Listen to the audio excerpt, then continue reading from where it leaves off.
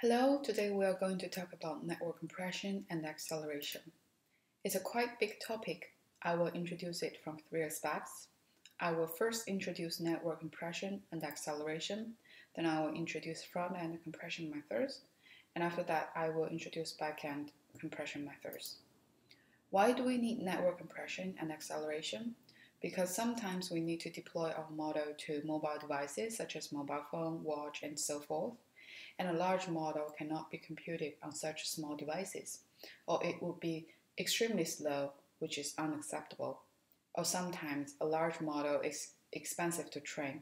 We need to compress it to save the budget. There are three aspects to think about network compression and acceleration. First of all, it's necessary to do compression and acceleration. For example, a VGG16 network has 130 million parameters, and each occupies 4 bytes, then it's around 500 megabytes, and it needs 30.9 billion flops for recognition task on one single image. And in paper predicting parameter in deep learning, it mentions that even though the network is large, only 5% of the weight could predict the rest of the weights, and the rest of the weights, they don't even need to be learned, and the network could achieve the same accuracy.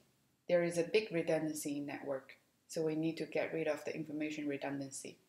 And the ultimate goal is to compress a network so that we want to reduce the model complexity and storage.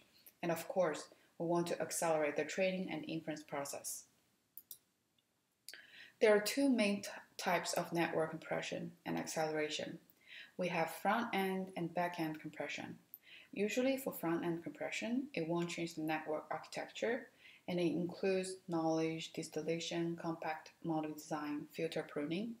The other type is back-end compression, and it usually will change the network significantly, and those changes are irreversible, and it needs the hardware to support this compression method.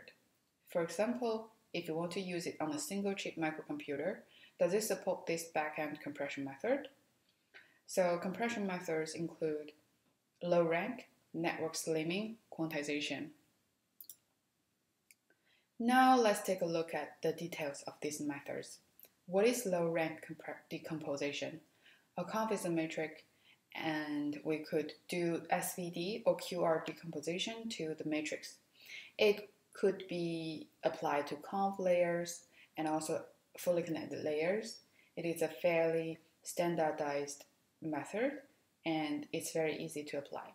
It supports training from scratch and pre-train. The second method is pruning. If a network is a large tree, each layer is a branch. As we mentioned earlier, 95% of the parameters are redundant in the network. We could prune out those branches that don't affect the accuracy. It can be used in both conv and FC layers. It could robustly achieve good results on different settings, and it supports training from scratch and with pre-train. The third method is quantization. Usually we save a network and its parameters are all float 32 or float 64, but actually we don't need that high precision, especially on some embedded systems such as FPGA. Float is not well supported. Those systems usually support 8-bit or even lower, such as 2-bit, 4-bit, integer type.